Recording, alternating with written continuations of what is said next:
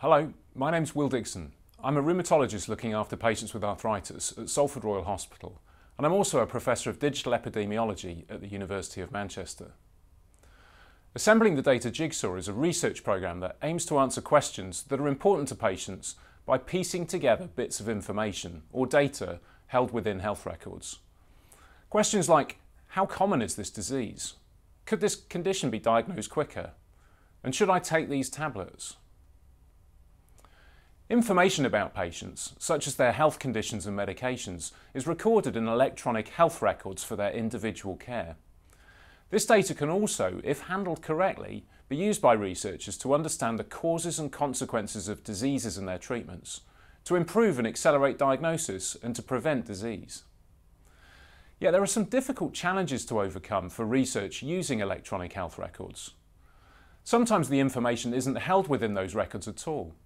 For example, people's experiences of living with disease. Sometimes it's held within the record, but the right information is buried somewhere within a letter that computers can't easily read.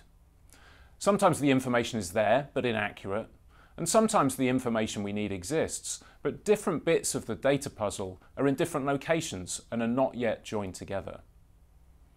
The Data Jigsaw aims to solve some of these information and data problems in order to answer questions that really matter to patients. We recognise that health information is sensitive and personal, and that health data is not abstract, but comes from people, from the lives of individuals. It is vital that we look after this information securely, and that we describe clearly to our population what we are doing, and how we are doing it in order to build and maintain trust. You can find out more about how we do this on our website. We hope this work will make a real difference to people living with arthritis in Salford and further afield, powered by the analysis of their health data.